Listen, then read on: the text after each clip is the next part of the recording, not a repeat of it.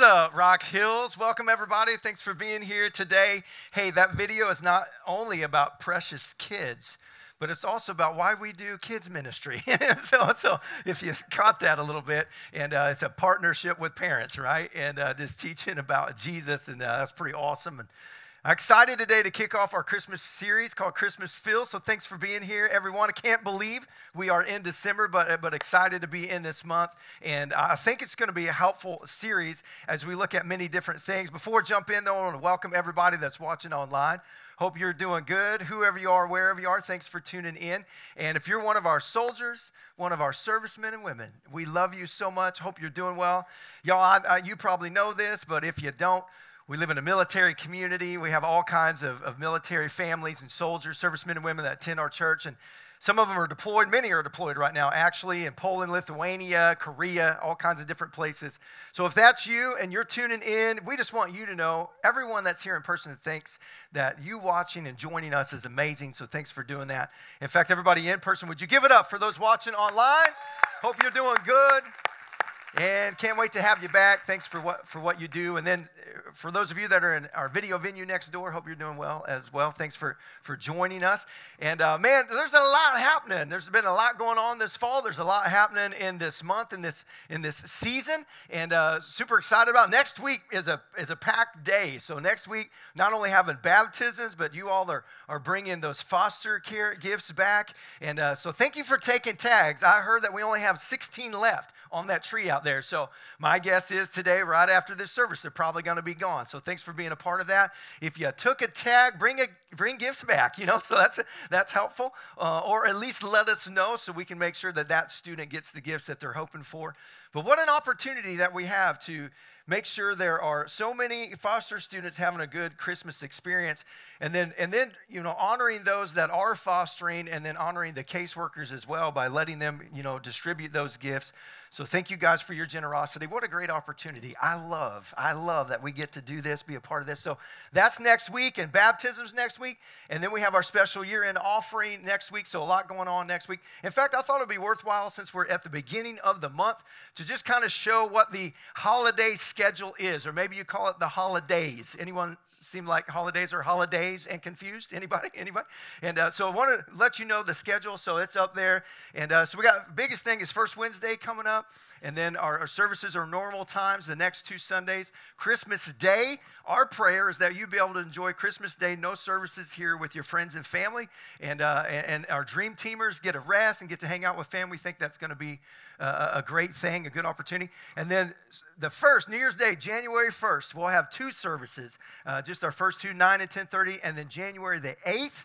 How many of you know this is going to go by real fast? It's going to go by real fast. So January the 8th, we'll be back to 3 services. And that's also the start of 21 days of prayer and fasting, which is a great time, a great opportunity that many of you have been a part of coming up. So that's our holiday schedule. I want to keep that in front of you, and we'll keep repeating that. But just a good time, fun time. And so Christmas Feels, where did that come from? I want to talk a little bit about that this morning, on where we came up with that idea. Christmas Feels is all about this. Many different folks have many different feels when it comes to the Christmas season. And you're probably aware of that. Is it the most wonderful time of the year for some? I think so. Like in my house, man, it used to be kind of, when I was growing up, like, you didn't celebrate Christmas till after Thanksgiving. I mean, one holiday at a time. But in my house, they start doing Christmas music before Thanksgiving. And that just confuses me. Anybody else out there like that? You're like, when October's done, you start playing Christmas music, and because you love, this is your season, this is your favorite season. I love Christmas personally. I'm a fan. I love Christmas. But I also realize that it's not always calm and bright. Sometimes it's crazy and dark when it comes to Christmas season. It can be chaotic, and many different people have many different kinds of feels when it comes to Christmas. And so it is full of joy. Tis the season to be merry, and at the same time, for some of us, it's a hard, challenging season. So we're going to do our best through this series to look at the original characters of Christmas over a couple thousand years ago, and just talk about, let me tell you about them, the characters in Scripture: Joseph, Mary, the shepherds, the Magi, King Herod, Simeon, the Christmas story, a lot of different characters. Let me just tell you, they experienced real feels. They went through it. And they had intervention, and they had miracles and miraculous moments, but they also had chaos. They also had stress. They also had some dark times. And I don't know what that means to you, but for me, that means that I can relate. Because that means these characters in the original Christmas story weren't just some super biblical heroes out there that we can't relate to, but they went through brokenness in a broken world, but experienced the miracle of a Messiah. And so can we. And that's what we're going to be talking about in this series. And we're going to look at different characters, kind of scenes in the story as we look at the grand story, the greatest story ever told. We're going to look at some scenes that are going to have some challenge. But as we look at those scenes, I think we're going to be able to relate and be encouraged by it. And so I'm excited about it. So the whole idea of Christmas. What is the idea of Christmas? You probably are aware. You know, part of the challenge a pastor has is to tell the same story every year, a story that you most likely already know, and do it with some sort of riveting excitement. As if you already know the end, but I'm going to do it in such a way where you're like, I've never thought about that, you know? And so I'm going to do my best not to be riveting, because you probably are already aware, like, Troy, you missed that boat. That boat's already sailed. And but I'm going to do my best just to talk about what does that mean for me? How do we take this Christmas story and make it personal? And I just want to let you know, no matter who you are or what's going on in your life, that's what Jesus wants for you today. Jesus wants you to not only hear this story, but he wants you to make it personal. And so I took my kids, and maybe you've experienced this. I took our kids to Disney a few times. They love Disney, right? I got 2 girls, right? So little girls, and so like young and then elementary age, we're getting right on that season where we're probably going to have to experience Disney one more time, and then Daddy will be happy that we'll be good to go. You know, so I think we got it in. Okay, princesses, and we're pink, we're good. Okay, and so we went though, and you know, as a dad, if you've had this experience, you know kind of how it goes. You spend thousands of dollars to invest to take this trip. You go to the happiest place on earth, only to get in there and your kids have a meltdown. Has anybody ever experienced that or seen that in Disney? Anyone? So you get it, and now that my kids are a little older, last time we went, you know, I don't laugh out loud in people's face. That'd be rude. But like internally, when I see that, I know that family spent thousands of dollars to get in there. They all got the T-shirts on. They're wearing ears, the happiest place on earth. And the kids screaming, crying, and bawling. And I just think, that's a scene of life. Isn't it true? And so we get into the Christmas season, and there's good feels. I was just talking with family about, hey, what do you love about Christmas? What do you remember the most? Man, I have great memories of getting my family together and just my mom's side of the family, my uncle, my grandpa, my uncles, both uncles, my mom, my grandpa, they would all sing together. And you know, as a kid, we were like, oh, why do we have to do this? Can't we go play? You know, but they would sing together, and actually pretty good. And some of my favorite memories that my grandpa and grandma, my uncles, they've all passed away. My mom is the only one left with us in that family circle. And some of my favorite memories is just thinking back of Christmas time together as family. So a lot of joy, a lot of peace came with that. But at the same time, I know that many stories during Christmas have some chaos to it, so some hard times. And so we're going to see stories in Scripture of characters that look back, and they had nostalgic moments full of joy, peace, patience, divine interventions, surrounded by craziness. And so the whole idea of Christmas, to me, and also explains every single Christmas movie ever made, right? When you have plans, and then your plans don't go like you planned, and then you have chaos.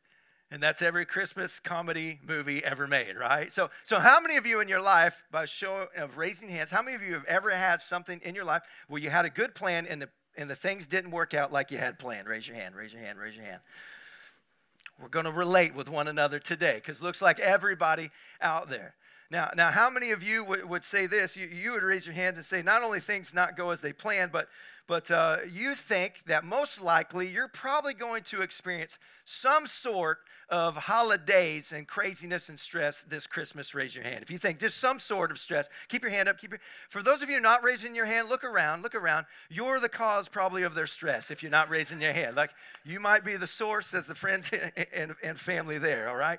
And so here's the deal. This series and today and the character we're going to look at, Joseph, by the way, and honestly, Joseph's story is one of my favorites.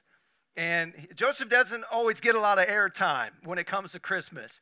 And I think that he should, because he's one of my favorite characters in the story. But let me say that today and the whole series we're going to talk about is around this thought, this very thought of is the mood inside doesn't always match the mood outside. You know what I'm saying? The mood inside doesn't always match the mood outside. And the outside mood doesn't always have to match the mood inside. That's the idea of Christmas. That's the Christmas story. That's what we're going to look at today. Now, I know this, that when you have good plans and then comes in a big problem, that equals stress. That can equal chaos. Some of your stories right now, today, in this setting and the season that you're in, you would say, you know, I had good intentions, I have good plans, but things didn't work out like I had planned, and that equals stress, and you could relate. So what happens when our good plans experience giant problems? And that's the story we're going to look at with Joseph. If you're taking notes, you can write this down. God's purpose can show up even when good plans break down. And we're going to have to hold on to that truth as we go through this story. God's purpose can show up even when good plans break down. Joseph had a good plan. In fact, in his mind, I think he would say he had a great plan. He had a job. He was a carpenter, right? He found a good girl named Mary. They were engaged within this culture. It's going to be important to know. In this culture, when you were engaged, you were legally wed, betrothed. You were legally married, but there was another wedding that was like kind of the first. You were betrothed, you're legally married, but they also had a spiritual wedding, and it was in the spiritual wedding after the betrothal when they got married where they had sex after the second marriage. And by the way, did I mention we have an age-appropriate environment called Kids Rock, and that I would love for you to introduce your kids to. They're going to love it in there. It's way more exciting than me, and just throwing that out there, okay? And so let's just be realistic. Joseph had a lot of good plans, but his plans got messed up.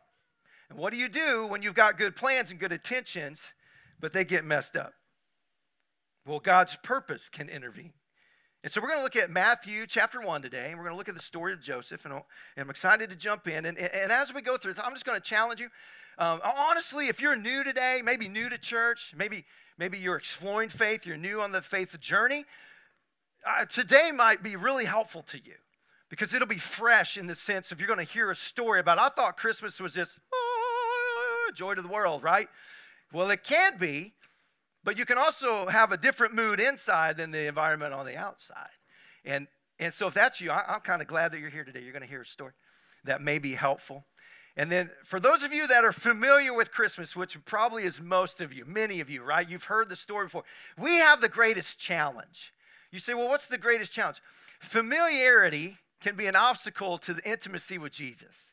In other words, if you get too familiar with his story, you can be like, oh, heard that, been there, done that. What new story am I going to hear to make it more fresh this year? And I just want to challenge you. Ask the Holy Spirit maybe to speak to your heart as if you've never heard this before, okay? And we'll go on that journey together. So Matthew chapter 1, verse 18. The writer Matthew, which I love to start with, by the way, Matthew was a tax collector. All culture, speaking of the mood inside, doesn't always match the mood outside. All of culture around Matthew in this culture thought there's no way a tax collector could ever know God, let alone be one of the disciples of the Messiah. So it's just important to note that it's that dude writing this story. So he's writing that through a lens that I think would be important to be aware of. And he says, so here, finally, And I think, and I don't know if this is true, this is just me. I think he said finally here on verse 18 because verse 1 through 17 is the genealogy of Jesus. I think he's like, finally, we're done with that. That's not really true because there's monumental power in the first 17 verses, even in the genealogy of Jesus, because you read that and you're like, take a nap for a while, get to verse 18. But the truth is, here's what's powerful, that did you know that God's plan is to send his son through broken people, to broken people, for broken people. And I don't know where you're at today, but I just want you to know that God's heart for you is to send his son through broken people so that you can relate. To broken people, which is all of us. Some of us are more aware of that than others. And he did that for us because he loves us. So he says, finally then, after talking about just the story of God's intervention, it's the story of the birth of Jesus the Anointed. Now, anointed is going to be important to even know what that word means. Why was Jesus anointed? And here's what was really helpful to me when somebody explained it to me. Anointed means God's special power for God's special purpose. So as we read this story about Jesus and the Christmas story, it's so important to know that Jesus, the anointed one, means that he had God's special power to pull off God's special purpose. And here's what's beautiful about that. So can you. So can you. You can have God's special power for God's special purpose when you have faith in Jesus. So it says, Jesus the Anointed, and Matthew realizes it is quite a remarkable story. Now, for those of us who have heard it so many times, we'd be like, it's all right.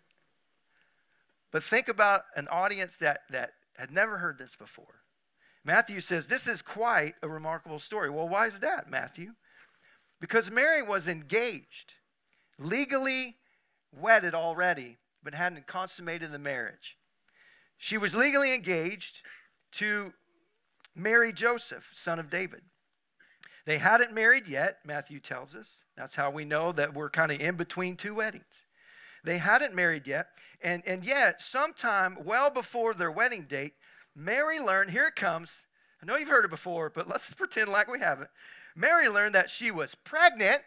Whoops-a-daisy. Gets better by the Holy Spirit. Oh, okay, by the Holy Spirit. Oh.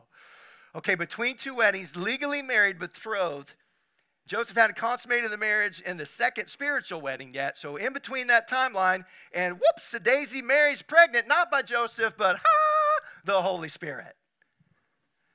And see, you guys, you're like, yeah, we know, dude. We've heard this before. But it's so important to realize what a remarkable story. What chaos. What good plans did Joseph have that his plans just got completely messed up? Have you ever had plans in your life that got messed up really bad? Now, this may not be a big deal to us, but I'll tell you who this is a big deal to in the story. Joseph. Big deal to Joseph. Good guy, good plans. Mary, what? Come again. You're not only pregnant. See, this is a couple things to Joseph. Number one, Mary's pregnant. And number two, Joseph would say, I'm not the daddy. And the daddy is who again? The Holy Spirit. So there were some problems introduced into this situation. He had a perfect plan. Big problem equals big stress. And here's what that tells us today, that sometimes our interruption can be God's intervention. Sometimes God's interruption in your life can be God's intervention. This was definitely an interruption in Joseph's life. And here's what's crazy. At this point, Joseph has not been given a heads up before he finds out. And here's some truth that I've experienced in my own journey with Jesus, and this would be some of the added chaos to the situation in Joseph's story, is often God doesn't give you a revelation before he gives you the information. And wouldn't you love to have the revelation before you get some information? Because you had plans. But plans that don't go like you thought can sometimes be a big interruption, can cause stress. But God's interruption can often be an intervention. Now, I'm not going to ever say that God orchestrates every interruption in your life. Like, yeah, watch this one. This will be great. Troy thinks this is going to happen, but I'm just going to mess with him for fun. Some of you have that viewpoint of who God is. I'll say this. I've had some good plans and good intentions in my life, but I also am pretty good at making dumb decisions that messed up my own plans. Sometimes the decisions of other people mess up our plans, and that's super frustrating. Sometimes it's not your decisions or the decisions of others as much as it is just life in a broken world that messed up our plans, and things aren't going like we thought they ought to be going. And what's up with that?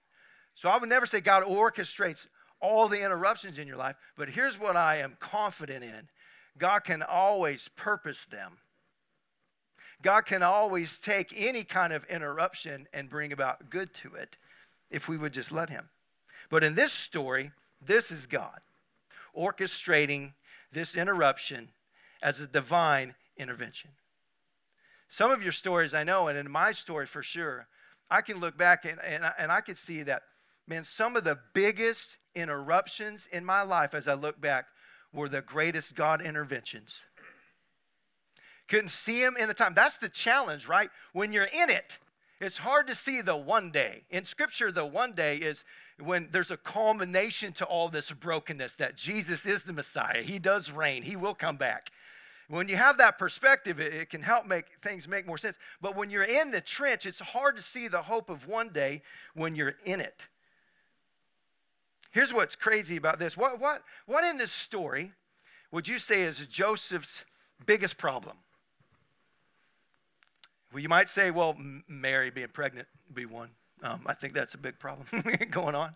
And that would be an interruption to his plans. But there's something even deeper, greater. Joseph's greatest problem, now I'm not trying to do mental judo right here, right? Right? It's just reality. Think about it. Joseph's biggest problem is Jesus. It's, yes, Mary being pregnant, but it's more than that. Joseph's biggest problem is Jesus. And here's what's crazy about this story of Christmas. Do you ever realize that Joseph's greatest problem is also his biggest solution? Wouldn't you like to be like Joseph's faith coach? Maybe you would, I don't know, but let's just pretend we would. If we're Joseph's faith coach and Joseph is like stressed out, why? Because put yourself in his circumstances in that culture. In that culture, now, this isn't a prescription of the ideal culture. This is just the culture that God's speaking into. But in this culture, a man could divorce his wife for whatever he wants. She burned the toast, she's out, Like that was the culture. Not saying it was right. It was the culture that this story is written into. And by law, if a woman had an affair, her husband could have her executed. And so Joseph is in a situation where he knows that is the culture. What is he going to do? He's not only facing potential shame, he's facing chaos. He's facing, I had a plan. It was a good plan. And now it's all messed up. And by who messed it up? The Holy Spirit. And so God is intervening into this situation. And Joseph, man, he's in a place where he's struggling. What am I going to do? I don't understand. I'm so confused. And maybe you've been there. Maybe for you, it was maybe the revealing of information of a legal document. Others of you, you may say it was a report from the doctor. It was a look at my budget. It's just a realization sometimes of I thought I would be here, but here's really where I'm at. Joseph is in the middle of chaos. And if we could be his faith coach, we'd say, dude, I know this seems crazy. I know you're hurting. And I know you're afraid. I know you're confused and you probably don't know what to do. But listen, Joseph, dude, what you think is your biggest problem, bro, is actually your greatest solution. You don't have anything to be worried about. If we had that perspective, we could speak to him. But the challenge is having that perspective when you're in it. Matthew 1:19, it goes on and says, Joseph, because he was kind, he was a good dude, good man, and he was upstanding and honorable, he wanted to spare Mary's shame. He knows he can divorce her. He knows he can by law have her judged. But he didn't wish to cause her more embarrassment than necessary. He's a good guy. So he's going to divorce her in quiet. Now, when Joseph had decided to act on his instincts, here comes the revelation. He had gotten the information. Now here comes the revelation. A messenger of the Lord came to him in a dream. And here's what the messenger said: Joseph, son of David, do not be afraid to wed Mary and bring her into your home and family as your wife. She did not sneak off and sleep with someone else. Rather, she conceived the baby she now carries through the miraculous wonder working of the Holy Spirit. So important to know, like, that he didn't have this information and then make good decisions. He was just trying to be a good guy. He gets a revelation. And here's why I think, hey, let me just say this. When you look at so many nativity scenes, even one up on a hill on our property through this Christmas series, you know what you ought to do? You ought to give Joseph a big wink because he went through it.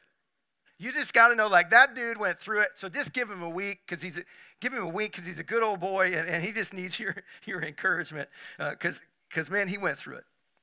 And so it's interesting to me that we're going to look at the story of Mary too, and you can look at the story of the shepherds. And you know what's crazy about it? They got a physical angel showed up in them to reveal the information. And Joseph just gets a dream. Now, many of you would be like, I'll take a dream. And when it comes to God's plan and purpose for my life, like, can God give me a dream?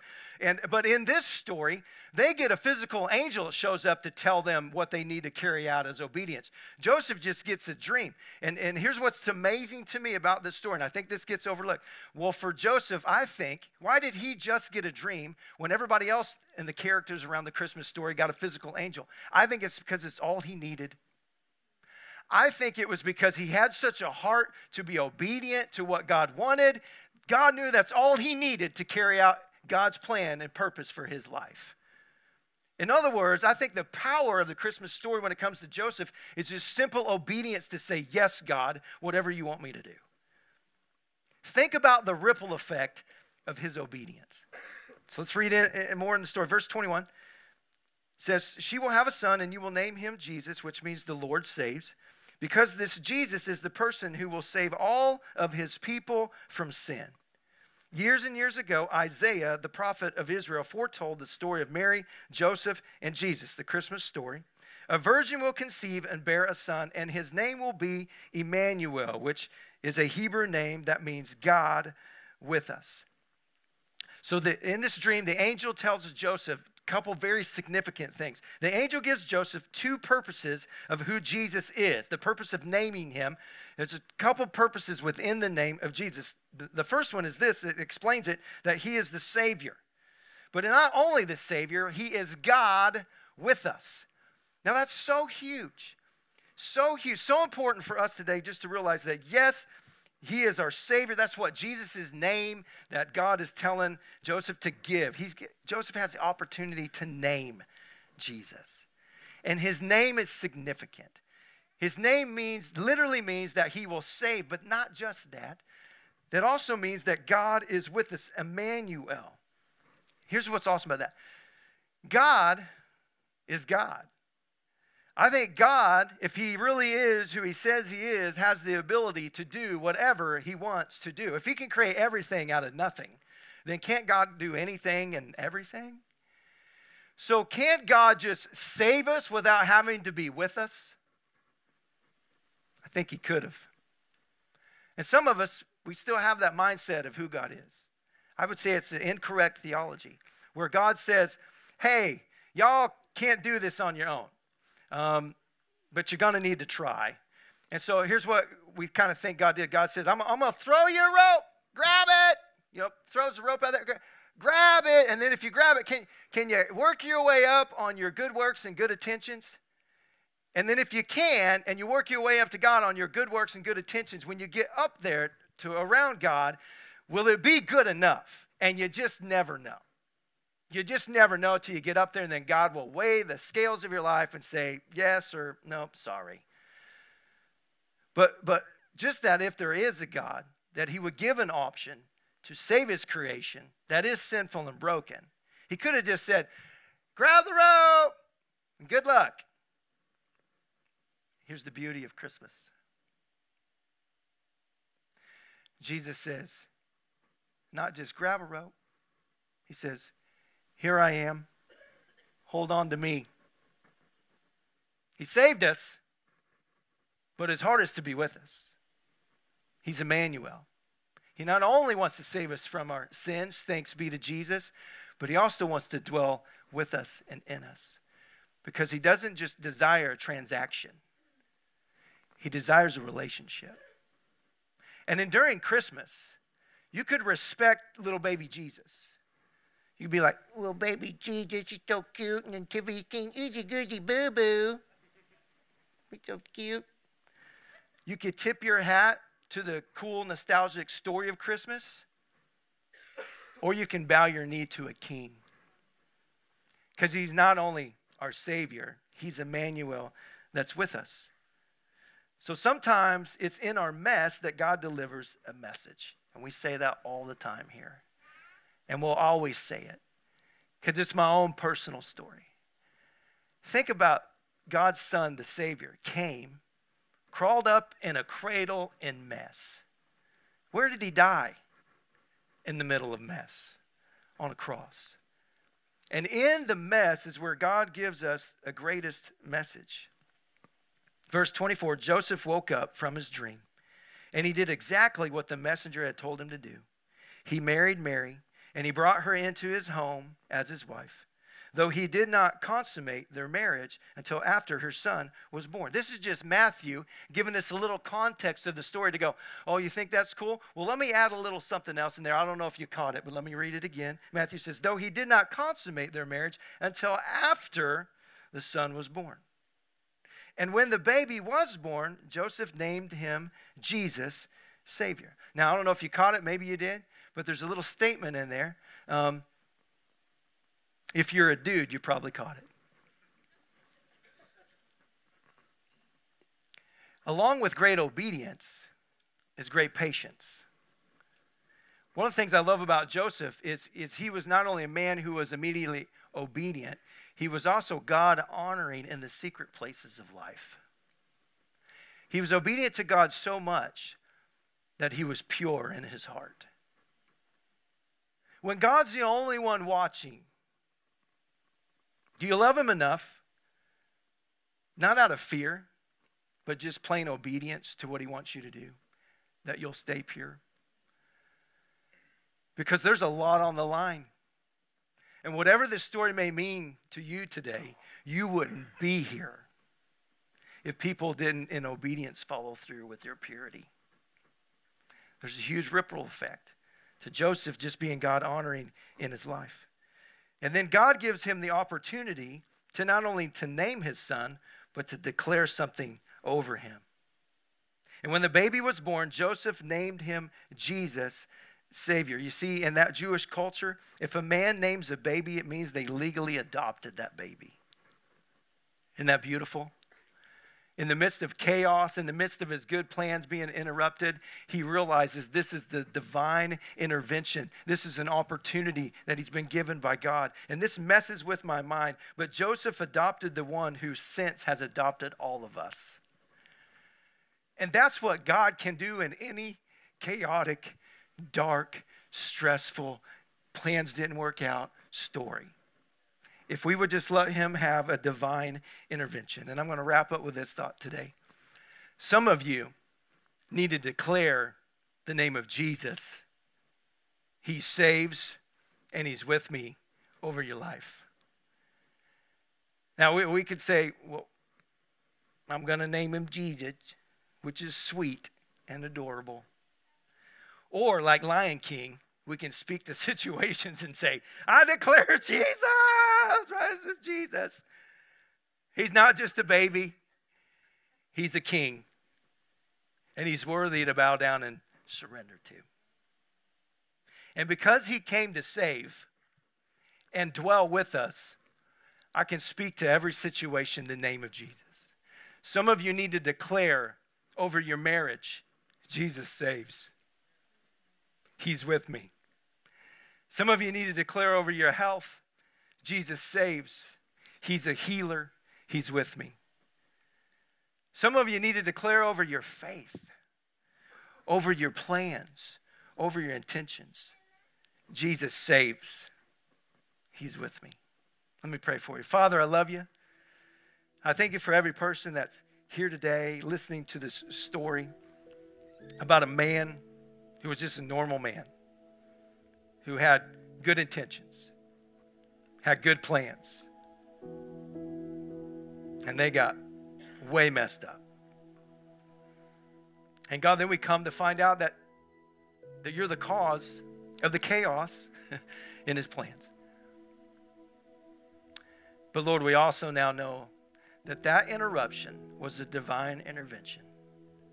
That his biggest problem became his greatest solution. And I thank you today, Jesus, that you sent us our greatest solution. And Jesus, I thank you that you didn't just throw a rope and say, I hope you grab it, good luck, working your way up to me. But you said, hold on to me. You came to us that we would be saved.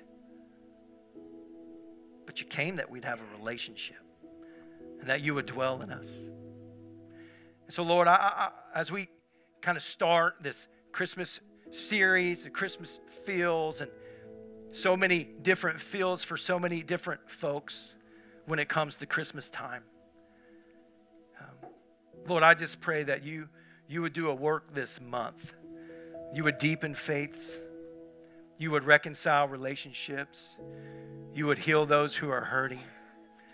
And Lord, you would help us who know this story just to worship you like we've never heard it before. May it be fresh. And then, Father, I pray for those that might be here today who maybe have wondered, is God real? And how do I know him? And I always thought that it was trying to be good enough. Maybe today they want to invite you, Jesus, to be the Lord of their life. To just simply receive what you've already done for them. That you came to them and you just tell them, just hold on to me in faith. Put your faith in me. The heads bowed and eyes closed if you're here today and you've yet to make that decision to invite Jesus to be the Lord of your life. I want to give you an opportunity to do that. I'm not going to embarrass you. And I'm not going to have you come up front. I'm just right there in your seat. What I'm going to do is just pray with you. I'm just going to invite you to pray. If you've said, you know what, I've kind of been around God and the things of God. I've known about him, but I haven't known him personally. Man, I pray today would be the day where you invite Jesus to be the Lord of your life. More than a baby. He's the one who saved us from our sins, and he's the one that is with us. And if that's you and you want to invite Jesus to be the Lord of your life, I was going to invite you. Would you pray with me? Father, thank you so much for the story of sending your solution. The Christmas story is evidence that we could not do it on our own. That you had to send us a solution and a Savior. And then Jesus, just thank you for entering our mess. Wow. The Messiah of all the universe came as a baby, vulnerable, dependent.